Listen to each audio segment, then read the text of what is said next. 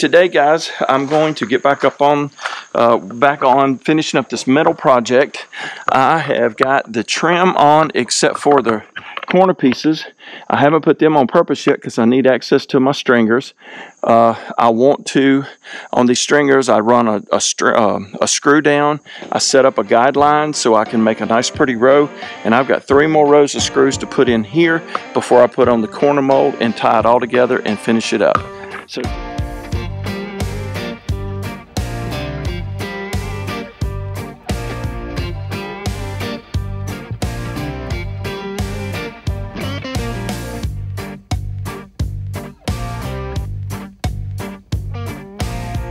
now these screws, they will go in on their own, and a lot of guys that are pros, they don't pre-drill.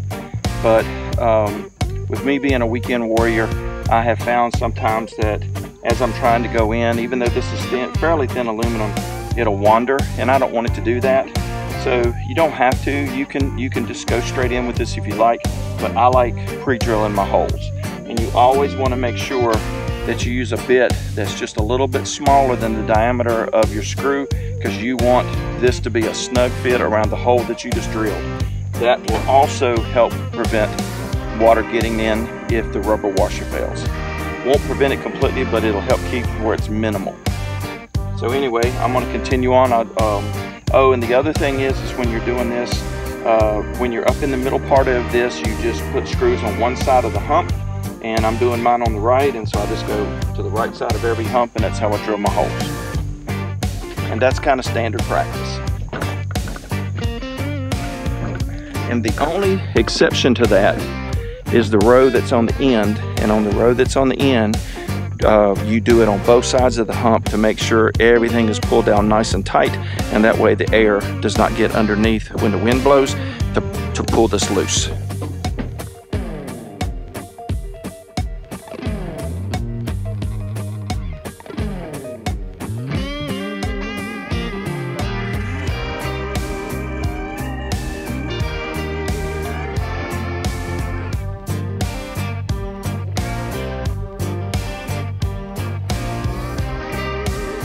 So hey guys, jump forward a couple of days. Got called away yesterday on another job, and was unable to finish up working on the shed. So I am finished now with all of the screws up top, and the only thing that I have left to do is doing these trim moldings on the corners. Let me get some measurements, and I will get this up and bring you along, and I'll explain as I'm going why I love this piece, why anybody that's doing a metal roofing definitely needs to use this piece. You can get by without it, but I'll explain why I think it's so important. Okay guys, I went ahead and made the first cut. I didn't video this because you've seen something very similar. This is the same cut like it is on the fascia board. You come back, I already know from cutting the roof trusses that I'll come back 1.5 inches. So I made that measurement, made that cut. I've already trial fitted it. We're good up here. So now I'm going to hand slide this in place again, and now I'm going to work on this end. I'll reposition my ladder, and I'm going to set it in place, and now I'm going to mark the end so I can get the length of it cut right. When I had them made, I ordered them just a little bit long, so I had plenty to work with. And guys, you'll see that there's a flat spot, a ridge up, down, and a kick out. The kick out is to throw the water off, and the flat spot is where you line up to put your screws in to lock this in place. We'll do screws on top of this flat ridge here, and then we'll do screws into the side here. But first, I've got to get this measurement. I'm going to mark it with a Sharpie, and we'll get it cut to length, and then we'll install.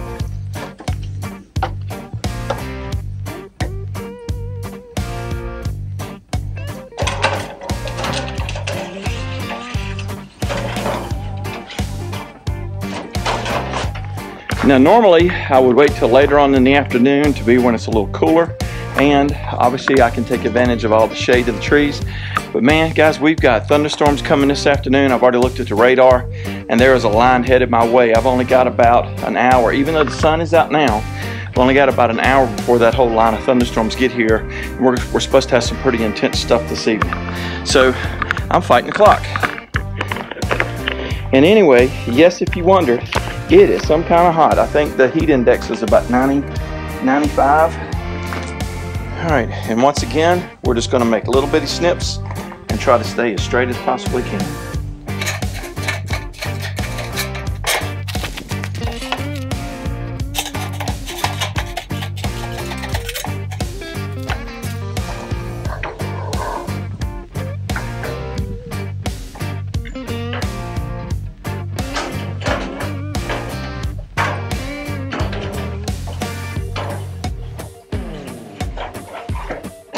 Okay guys, I want to keep the uniformity, so right here is a row of my screws that lock down the regular sheeting on top. So I know there's a 2x4 right underneath here, and I want to screw into that and lock into good solid meat. So I'm going to follow this line over. I'm on this flat part on top, and this is where I'm going to drill through.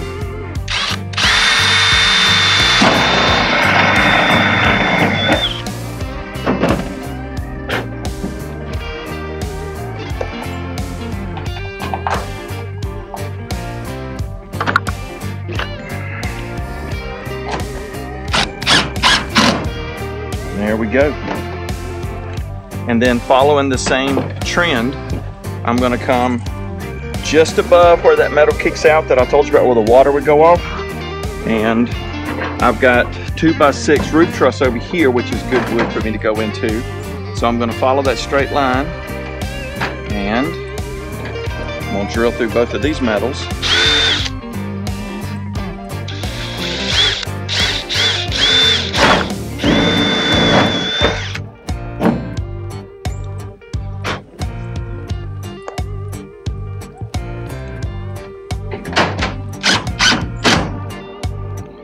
All right, and I'm going to repeat this process all the way down. I'm going to go to the other end next and make sure I've got it all nice and straight, and then come in and do the middle. But let me explain why this is. Let me move you guys around to see a little bit better. So this is what I've been talking about that's so awesome. Let me get these out of the way so you guys can see. So now with this piece in, you have got, no matter which direction the wind is blowing, no matter which way the rain is coming, it cannot get underneath the side. Whatever hits here, there's this sheeting goes all the way over to the edge, and there's these ridges, there's a ridge underneath here. That's one of the reasons why I'm not sealing this. If I wanted to, I could put a foam tape underneath here and I could seal it, but there's no need because there's a ridge, so the water cannot run off this edge. If any water gets underneath here, it's just going to flow down and out. But the biggest thing is, all right, so we're going to keep the water out. But the biggest thing is also we're going to keep the wind from doing damage. Anybody that's seen the old barns, you see the edges of these, they have gotten weak, the screws have pulled loose, and the metal is just flapping up and down like this. This piece alone, by having it here and on the end, and again I'm going to do multiple screws down, this will keep all of this locked in long term. It protects it, keeps the sun off of it, keeps the water out of it, keeps the wind from getting under it, and it'll make it last a long time. And besides all of that, man, doesn't that look so pretty. So this is why this is my favorite piece to install. All right guys, let me get the other end and we'll finish putting this piece on after this one. I got one more to go and then I'm done.